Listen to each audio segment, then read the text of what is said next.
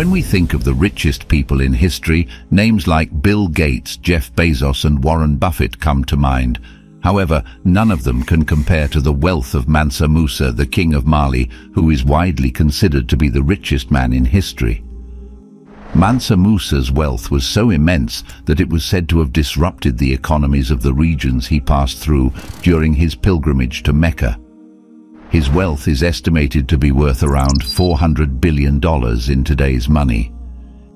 His accomplishments and overseas trip made him famous throughout the Arab world and Europe, with adventurers like Ibn Battuta writing detailed accounts of his journey.